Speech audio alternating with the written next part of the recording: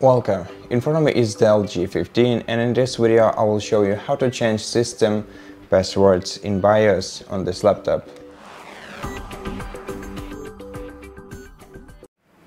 To do that, we'll have to open the BIOS menu, and to open the BIOS menu, power on your PC by pressing the power button and start repeatedly clicking F2 key until you see the BIOS menu on your screen.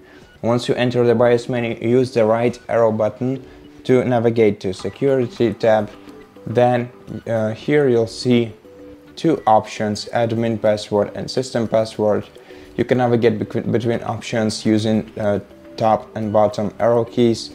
And now the admin password will let you secure the BIOS menu from entering by other people. To set up the admin password, you have to press enter, then enter a new password and then confirm by entering it again.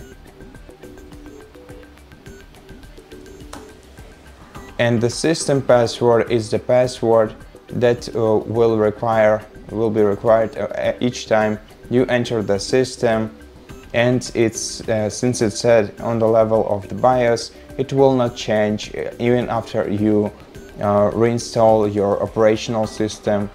So basically, if you want to set it, you also have to press enter, then enter a new password, and then enter it again to confirm, and then press enter again.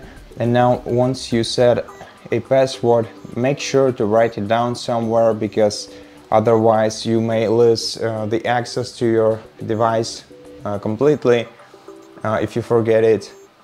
And if you want to apply changes, you'll have to press F10 button once and then press enter. And if you want to discard changes, press escape and enter. And that's it. Thank you for watching this video. If you liked it, consider subscribing to our channel, leave us a like and a comment below. And I'll see you in the next one.